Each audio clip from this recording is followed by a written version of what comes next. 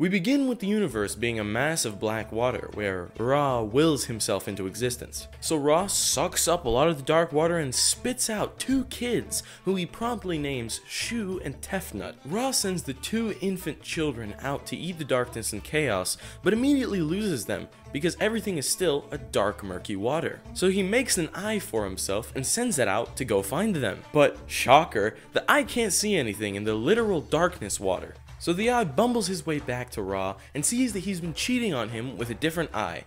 This pisses the first eye off. Ra, like any good boyfriend, makes up excuses that he needed the other eye, or he was lonely. To compensate for his actions, he allows the first eye to be the sun and the second eye to be the moon. So the first eye, appeased he's not the side hoe, returns to Ra's face, where Ra immediately begins crying because both of his hoes are so beautiful. And those tears turn into men and women. Oh, remember those twins from earlier? Well, they've bonded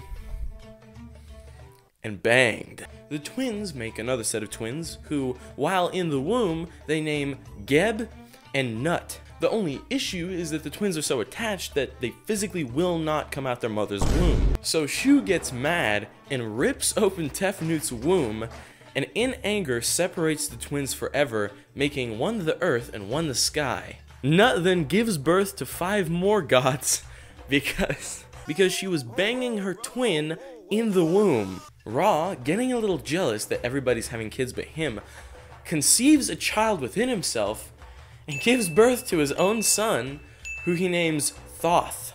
Remember how everything's still darkness water? Well, Ra doesn't really like that, so he takes his eye, the sun, and makes it into a solar boat, which he uses to rise above the dark water and begin riding on it. Immediately after he does this, he pieces out and turns into a beetle. Horus and Thoth decide to accompany him. The only issue is that on the boat there isn't much to do. Horus and Thoth get bored and have a jacking off contest, where when both their semen hits the deck of the boat, it combines and makes the goddess of truth and the goddess of revival. Then a pharaoh just kind of appears on the boat, and Horus decides, oh, you're the perfect person to keep this drinking water at the perfect temperature, which is what all pharaohs do nowadays. Ra gets tired of being a beetle, so he decides to become the sun god as the sun comes up. But when the stars come out, he becomes a human named Atum. And as they sail behind the western mountains, they approach the underworld, which is given no explanation besides that there is an army of evil who wants all the gods dead and the world in chaos. Also, that the army is led by a giant snake named Apophis, who spews out a black mist.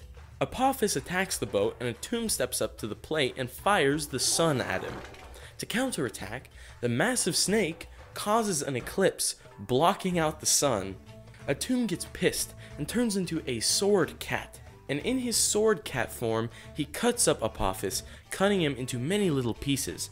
These pieces stain the evening sky and are the reasons that we have sunsets. And so they lived happily ever after, except they didn't because people started plotting against Ra. So Ra had a sex reassignment surgery and changed his Twitter handle to Rardale Dingleton Uwu, becoming a lion woman with massive tits called Sekhmet, and sending his eyes to ban everybody who didn't agree with him. After the great banning was complete, Ra changes himself into a cow and flies up to Nut, mounting her. The other gods, wanting some of the action, grab onto Ra's cow tits and ride up into the heavens with him, becoming the stars. And so, people and the gods were forever separated.